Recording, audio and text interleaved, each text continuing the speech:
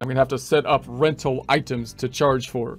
So I'm gonna say, all right, let's go to the lists drop down. Let's go to the items. Now, what kind of things might we rent? We might rent each piece of equipment separately. I might say each guitar has cost this much. I might say each amp costs this much. Each drum set costs this much. And that's one way that you can set it up. And I could like set up each of those individual items and possibly take those individual items and then make a group out of them. In other words, just realize that you could set up multiple different items and then go to your items drop down and new items. And you could try setting up like a group of items here. And within the group, you can pull in, you know, multiple items, and you might pull in like 2 guitars and an amplifier and whatnot. And then you'll build them out as like one kind of group amount. So just note that you have that option. But I'm not going to do it that way here. What I'm going to do instead is say that I'm going to close this out, that we're going to enter one item, which is a standard group price. So we're going to say, yeah, that you can get 2 standard guitars, a drum set, and an amplifier, and some microphones or whatever is going to be the standard set.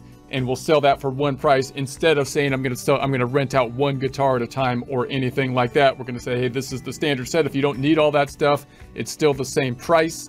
And if you need more than that, maybe you can add on. We'll have some add-on items. So that's going to be our thought process here. So I'm going to set up an item for like a set that they might need for, you know, a weekend. So we're going to say add a new item. And so I'm just going to say it's a service item.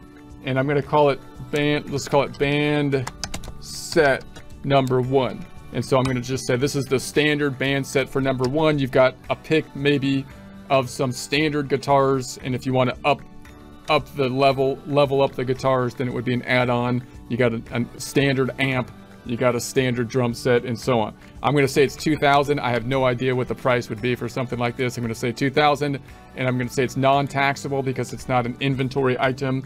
And I could put it into service item again, and that might be appropriate because remember, every time we set up these items on the income statement, we want to think, should I just put it into service items and then break out the detail in the sub ledgers or the sub reports, which can break out by what we actually sold? I could do that, which would break it out by this item here. Or maybe I'm saying, well, I think this is significant enough to have another line item for the things that we rent on the actual income statement. That's what we'll do here. Let's do that here. I'm going to say new item, and I'm going to say this is going to be, let's say it's equipment rental income. Hopefully I spelled that right. I'm not sure. I'm not even going to check it. I'm going to say that's good. And it's an income item, so I want it in income. So I'm going to say save it and close it, save it and close it, and that looks good. Okay, so now